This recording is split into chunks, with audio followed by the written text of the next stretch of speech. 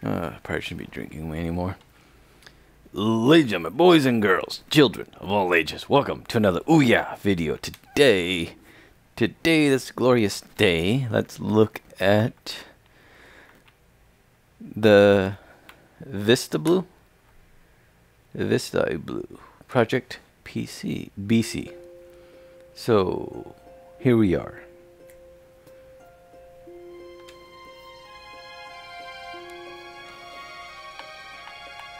Yes, so here we are. I trudge through the thickening layer of soft, crumbly snow that has been growing on the station platform. Growing. Okay, it's going at its own speed. I can't seem to make it go any faster.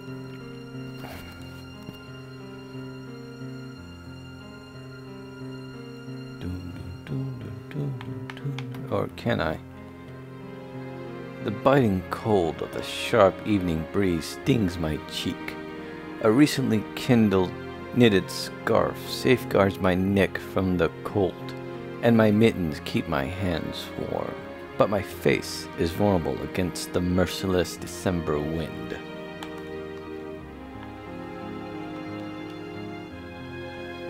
Conductor, last boarding call for Mobile Limited. Fearing that I might be left behind, I dash towards the conductor. Behind me, the wheels of my luggage draws a line tracing my path through the snow. I thrust my crumpled ticket into the hand of the conductor. He glances at it and then at me and smiles. Hurry aboard, then. You got quite a trip ahead of you. I thank the conductor and climb aboard the train. The car is pretty crowded, but it's not the one I'm assigned to. Hopefully mine is less stuffy. Excuse me. Oh, that feels good. Itching my beard. Yes, you don't want to be on a crowded train, a crowded bus, crowded anything. Too many people together get stuffy and smells. I shove my way down the center aisle, waving between people who are in the process of storing the luggage. As I go, my suitcase keeps smacking into people, but it's their own fault for standing in the aisle. Yeah, if you ever been on an airplane loading, yeah, you get in your seat so I could sit down for 5 hours and do nothing. Then again, why are we in a hurry? We're going to be sitting on a plane for 3 hours. Enjoy standing. Finally, I managed to tear through the crowd and make it to the door. Excuse me, connecting this car to the one ahead of it. Not a good, excuse me. Not a good thing to drink while trying to do voice work. Yes, finally make it. As soon as I open the door, the train starts moving. Then suddenly, the movement ceases. The movement causes me to lurch forward. Caught unprepared, like I am with English, I tumble into the next car and plant my face on the door of the center aisle. On the floor of the center aisle. How did I get past English 101? Thanks for the warning, bastard. I climbed to my feet, expecting to hear someone chuckle at how dumb I must look. But no one laughs because there's no one else in the car. Sweet, get it to yourself, man. Get a nice aisle. Hell, you could lay down. Use the left 2 seats for your head, the bottom 2 seats. Yeah, just gotta watch out for the stewardess or whatever they call it on the train. Question mark? Huh? Yeah, that's it. The huh? Come on. I did the sound effect. Let's move on. What am I doing? Oh, I'm not pushing the wrong button. I don't think. I'm a bit lost on controls here. That's strange. Passengers were packed in the last car like sardines. Am I really the only passenger assigned to this car? Then again, it's not strange now that I think about it. I'm riding until the end of the route, so maybe we'll be organizing by destination. Maybe we've been organized by destination. Never happens. It doesn't matter. They load you in randomly, they exit you randomly. I guess no one else is going to be stuck on here all night like me. So just go be you all by yourself. Might as well get comfortable, take off your clothes. Oh well, all the better for me. I wouldn't have dealt with kids blaring their music and their hip hop and their dubs and their wubs. Couples arguing in a language I don't understand, or babies crying all night long. I can just take a seat, relax, and enjoy the ride. Wub wub wub wub. Sorry.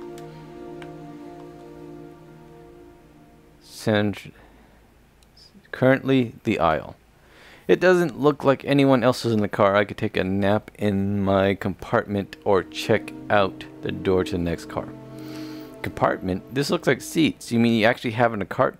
If you have a compartment, see, when I think compartment, I think of, I took a train once in Europe where you actually had a place to sleep, even though I don't remember sleeping much. Then again, we were 18 and allowed to drink legally, so there wasn't a lot of sleeping.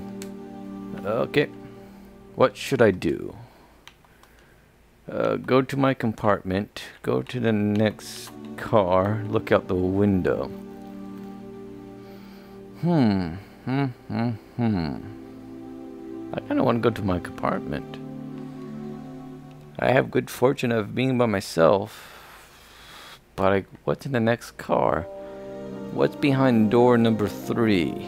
Do I want to keep it or keep the prize, or do I risk it? Look out the window. Okay, there you go. So I'm holding up, I'm taking a drink, closing my eyes. Now I'm finished with the drink, I haven't opened my eyes yet. Look out the window, that's what I'm doing. I can't see very far out the window since it's dark and kind of foggy out.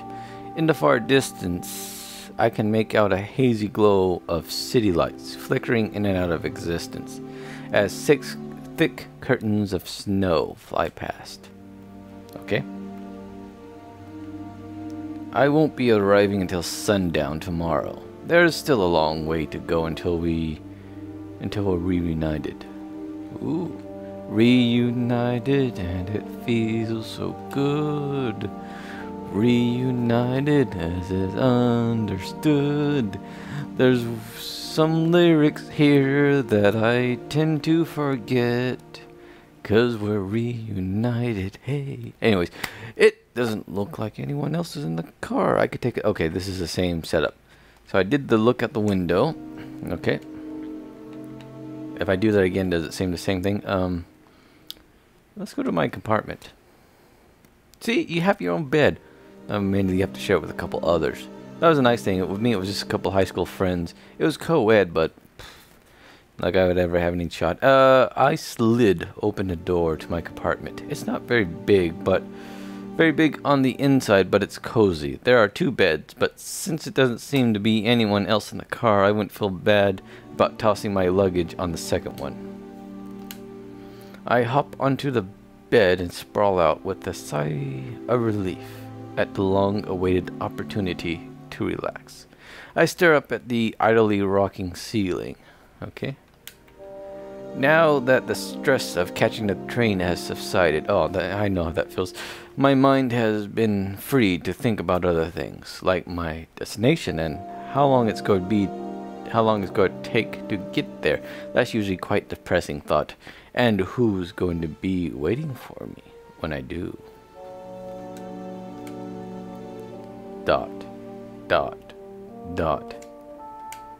The distance between us is unreal, excuse me.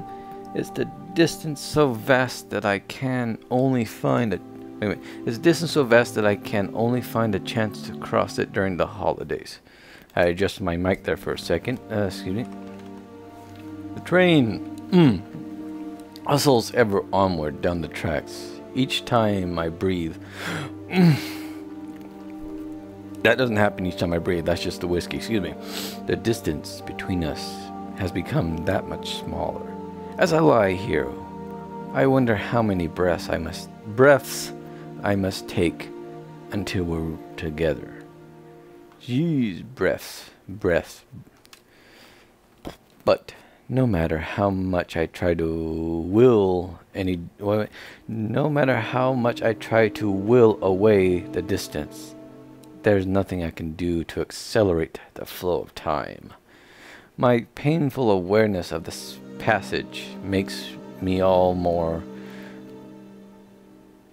I have actually never seen that word before. Not only that, my eyesight's getting worse. Cognizant. I know the word, I can't pronounce it. I have a speech impediment. I'm sorry. Sometimes I get stuck on words. Fudge it. Of how tortuously slow it is. I know the word. I just get hung up and I can't pronounce it. For the longest time, like Parmesan, I would have the hardest time pronouncing it. I know the word, I just can't pronounce it for the life of me today. Like Nilesley. That one time in the video, I couldn't pronounce Nilesley. The more I yearn, the more strongly I wish to be by your side. By the side of the person... Oh, see, I got ahead of myself. Which was by the side of most important to me.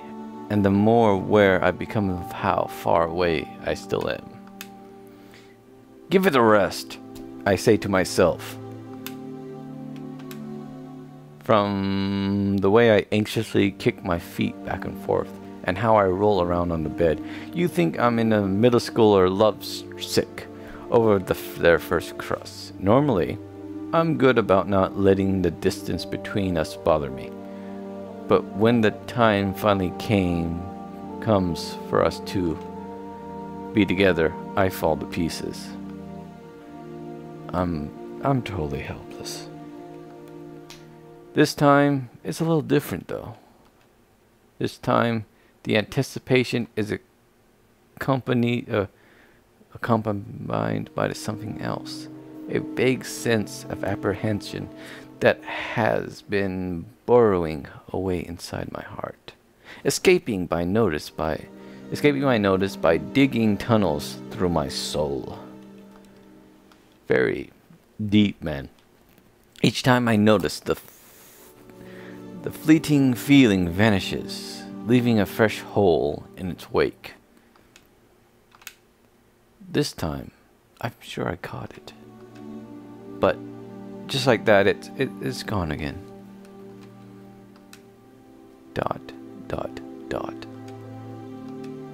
Well, there's no use worrying about it now. I guess I'll find something to do to pass the time. Currently, my compartment. What should I do? Go into the aisle, take a nap, look out the window. Let's go back outside, because apparently you can't take a nap. Doesn't look like anyone else is in the car. I could take a nap. What should I do? Okay, go to the next car. I open the door dividing this car from the next and stepping through the vestibule. Instead of individual seat, this car is lined with booths and tables. There's also a couple of vending machines towards the front and a door at the far end. This must be the lounge car. There doesn't seem to be anyone else here. And that's actually pretty weird considering how packed that one place is. There should be people here escaping it, getting food, complaining about there only being granola bars left in the vending machine. What should I do? Go to previous car, buy a soda, go to the door. Soda's not good for you, but then again, what am I drinking? Cherry, Pepsi, and whiskey. And not only that, Fireball. I mean, I'm just a complete wuss today. But it tastes so good. This is... Where's my coaster? There it is. This is where I'll be disembarking when the train pulls into my station. But we're not there yet. There's also an emergency brake next to the door. Ooh, can I pull it? Can I pull it? Currently, exit. Go back to lounge. Alright, I'm currently in the round, so some vending machines. What should I do? Solve a puzzle. Fine, let's buy a soda machine. I stick a couple quarters into the vending machine and buy a cola. That shows, and funny thing is that probably be what was on the train, is some generic cola, you know. Then again, I grew up off that stuff. What was that? Mountain Lightning from Walmart. Oh, I'm pretty sure that stuff was just pure chemicals. Oh, but it was delicious. I used to drink that like water. Shows you how healthy I was.